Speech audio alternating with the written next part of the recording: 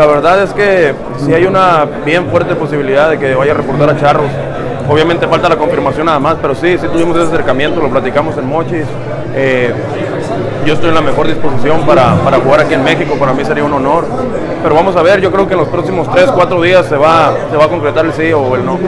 Sí, de eso se trata, de que nosotros podamos traer un poquito de lo que hacemos en Estados Unidos, en Grandes Ligas, a la afición aquí de nosotros, a nuestra gente. Para mí sería un honor jugar.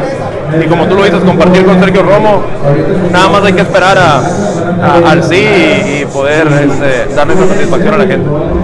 Es mi reporte, amigos, desde la antigua Cajeme, Ciudad Obregón, el nuevo estadio Los Yaquis, juego de estrellas de la Liga Mexicana del Pacífico para Puro Béisbol.